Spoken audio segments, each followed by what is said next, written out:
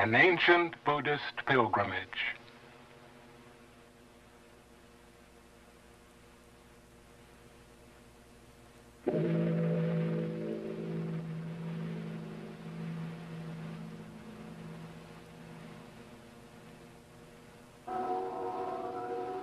It encircles the island of Shikoku.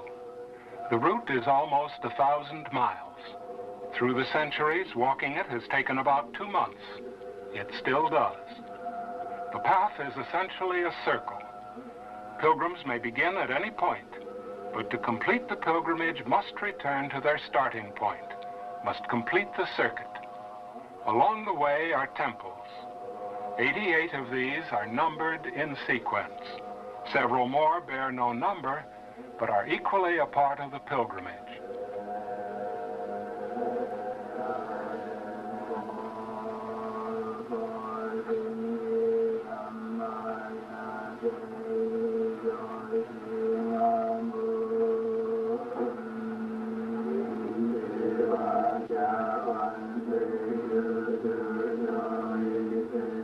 Each of the temples is different, but number 1 is representative.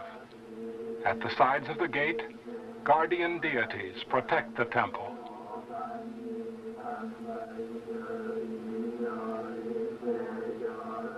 When pilgrims pass through the gate of their first temple, they commit themselves to the pilgrimage.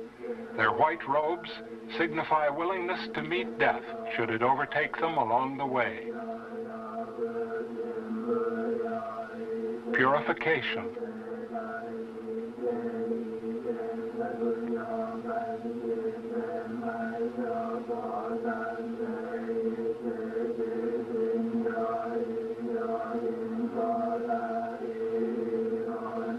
The pagoda, a powerful ritual symbol.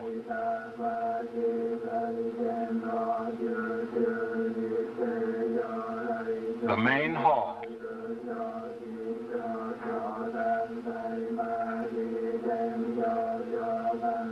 Offerings.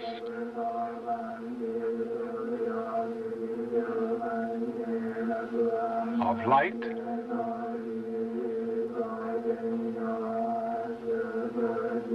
And of incense. Pledges of dedication.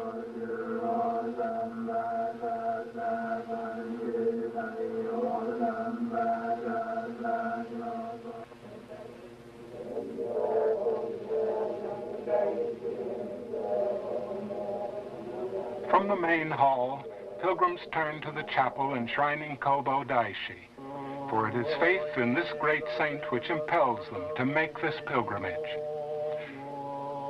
Kobo Daishi as a pilgrim. He lived from 774 to 835. He was great as a religious philosopher, poet, artist, social worker, civil engineer. He founded the Shingon sect of Japanese Buddhism, but the pilgrimage is non-sectarian. It is inspired by deep faith, not so much in the master that he was, as in the savior he has become over the centuries. A deity, a miracle worker with the power to cure sickness, to make the blind see. This prayer repeats the word for eyes. To heal the crippled.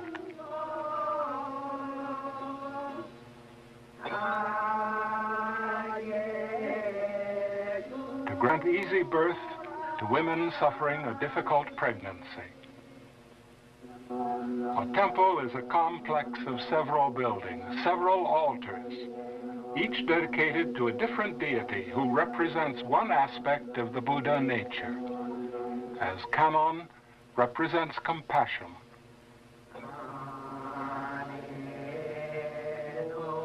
Or Yakushi, the power of healing. After they worship, pilgrims seek out the priest and ask that the albums they carry be inscribed to testify that they came here.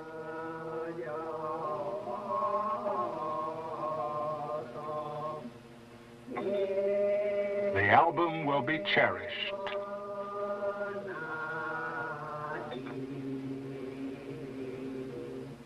Temple number 1 has a shop where the accoutrements are sold.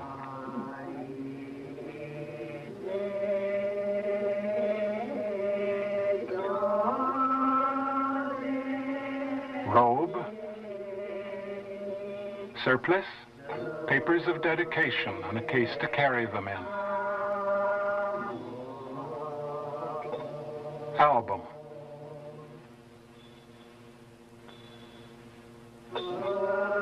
Hat. And most important, staff. For the staff symbolizes the Daishi. It embodies his presence. It is the central tenet of the pilgrimage that the Daishi travels always with the pilgrim, to some literally, to others in spirit. The motto of the pilgrimage is Dogyo Ninin, we two, pilgrims together, the Daishi and I. These words lie at the heart of the pilgrimage.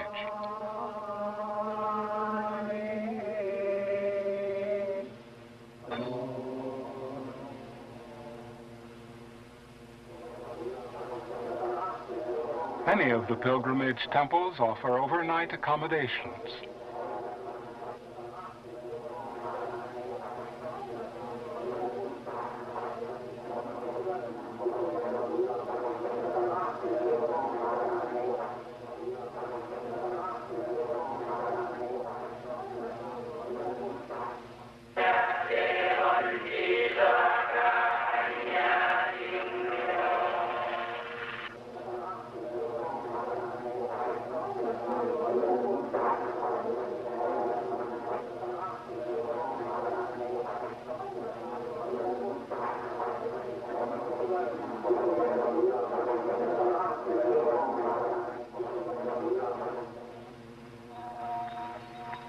At dawn, a summons to worship.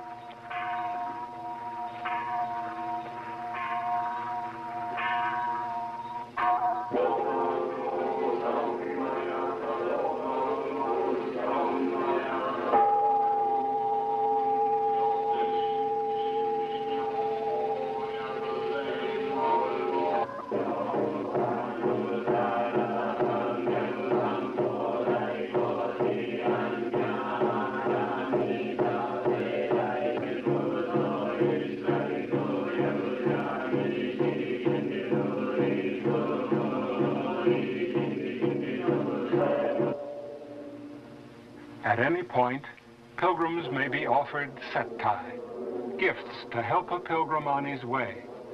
These people come to Temple 1 the same days every year from Wakayama Prefecture across the inland sea. They give tangerines they have grown and money they have collected. Settai is sometimes the planned activity of a group, sometimes the spontaneous act of an individual. In either case, it is a way of participating in the pilgrimage.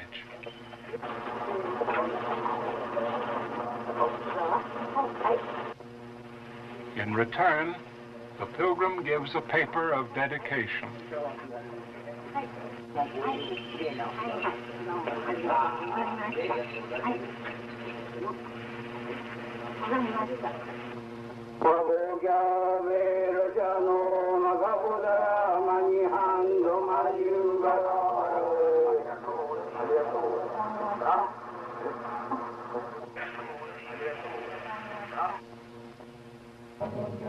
Of course, the temples are important to pilgrims.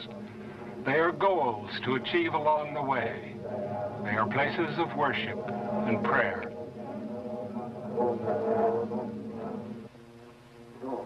The priests provide counsel to those who are troubled.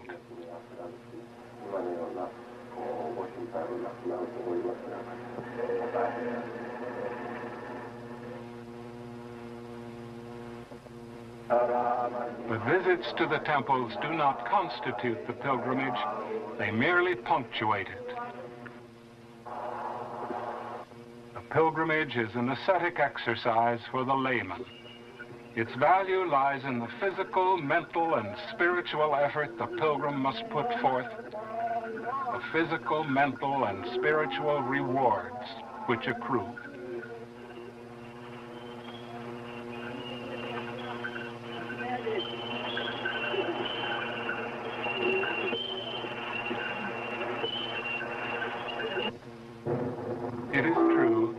nowadays most pilgrims go by bus. They are sincerely pious, but riding a bus is not ascetic exercise. And so the central meaning of the pilgrimage, as it has existed through the centuries, eludes them. It is believed that the pilgrimage path follows a course which the Daishi trod as a young man, a wandering ascetic driven to search for the essence of Buddhism.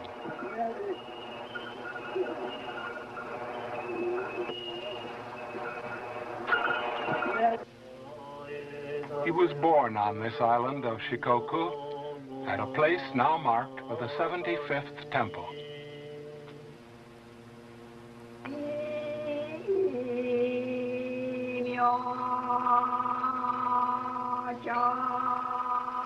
His family was of the aristocracy.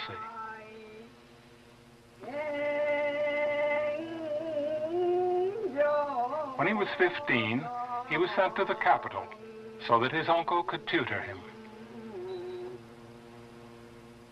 At 17, he entered the country's only university, where sons of the aristocracy were trained for government service.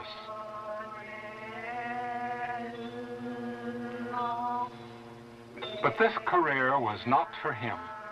He converted to Buddhism, dropped out of the university. For the next 12 years or so, he alternated study at the temples near the capital with periods of arduous austerity in the mountains. He returned often to the peaks of his home island. In later writings, he described an ascetic surely much like himself. He brushed aside the snow to sleep, using his arms for a pillow. The blue sky was the ceiling of his hut, and the clouds hanging over the mountains were his curtains. In summer, he delighted in the gentle breezes, but in winter, he watched the fire with his neck drawn into his shoulders. If he had enough horse chestnuts and bitter vegetable to last 10 days, he was lucky. But his deep-rooted will could not be taken away from him.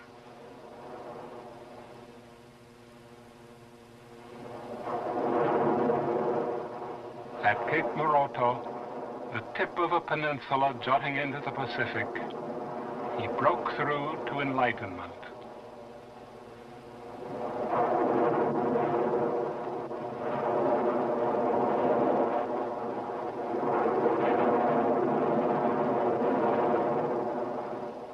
He went to China,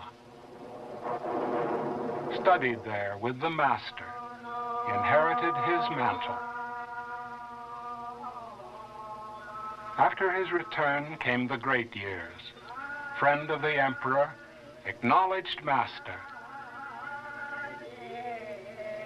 He founded the first school open to all students without regard to their social or economic status.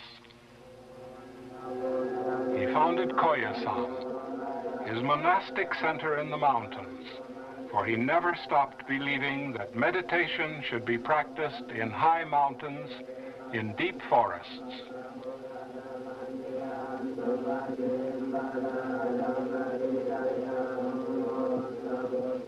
Here he lies buried.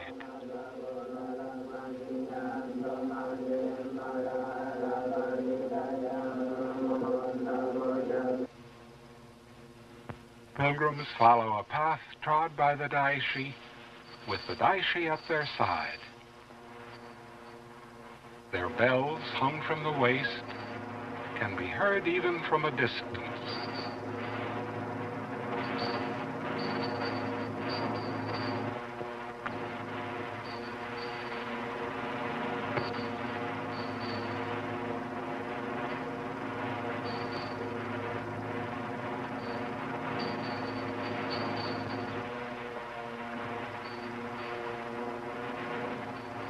Stone markers along the way guide and reassure.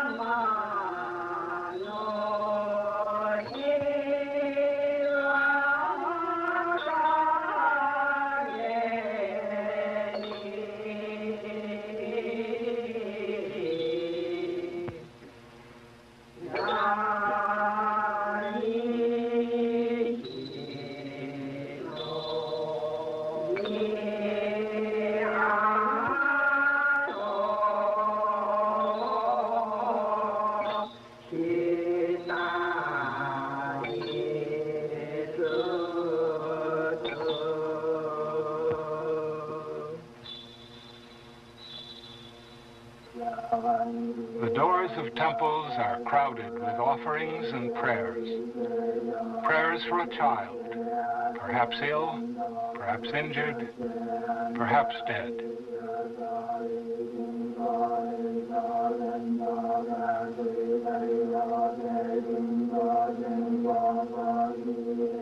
Prayers for safety at sea.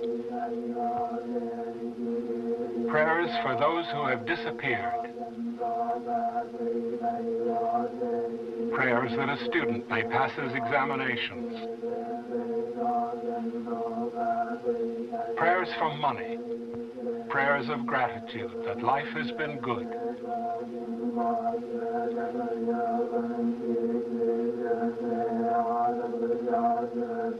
Pilgrims pray in solitude.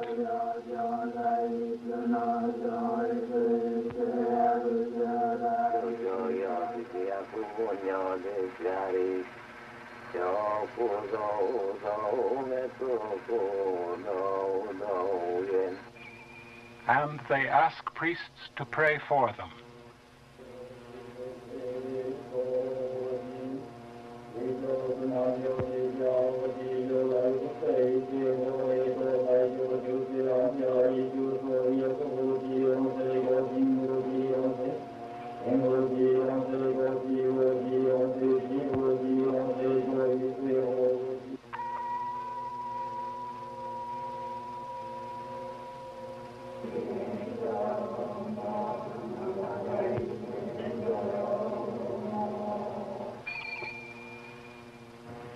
Some of the temples have an altar for the fire service called Goma.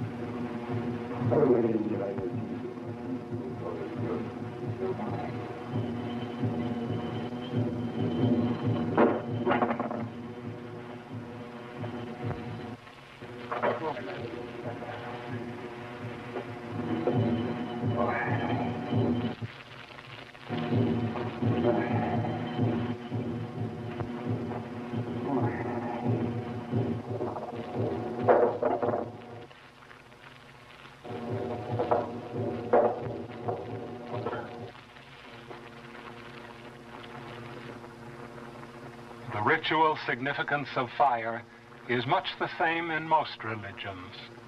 It burns away the sins of man.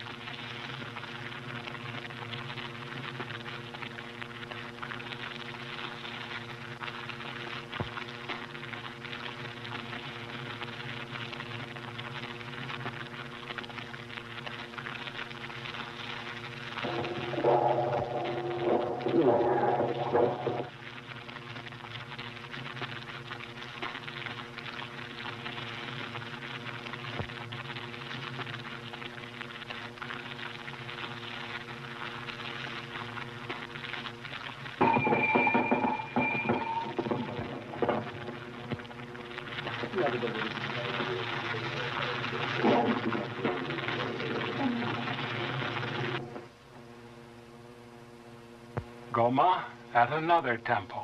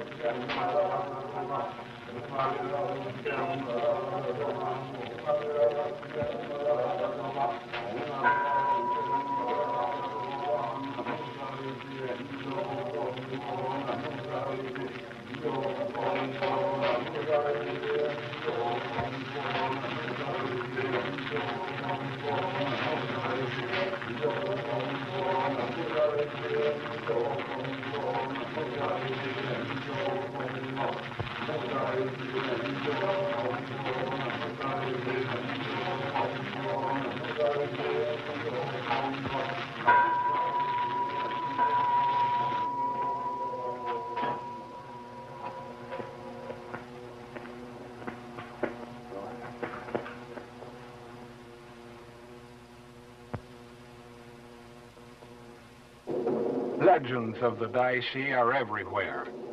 Many concern water, how he built dikes to tame rampaging rivers, how he struck his priest staff into the ground to bring forth a spring where the people desperately needed it. Legends must be taken on faith, but one monumental achievement still exists.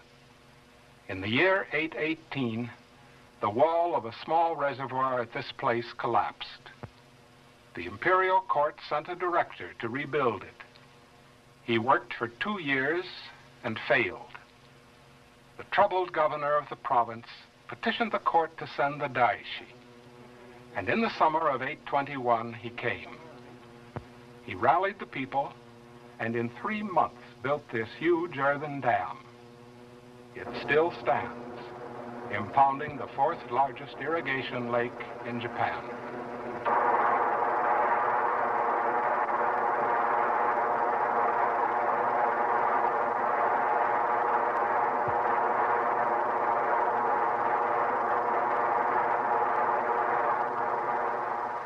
Many of the pilgrimage temples are on the plains, for the plains are where the people live.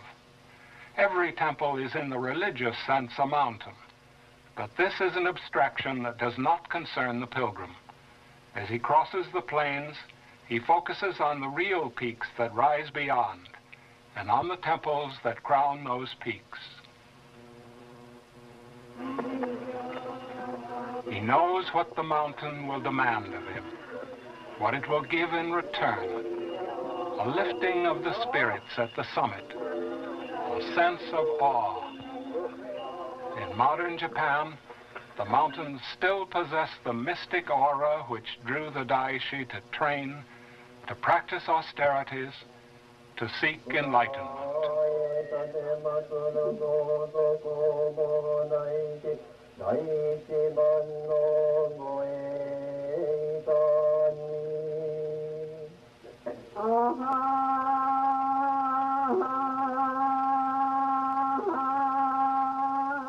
The mountains and the long circuit of Shikoku still draw pilgrims.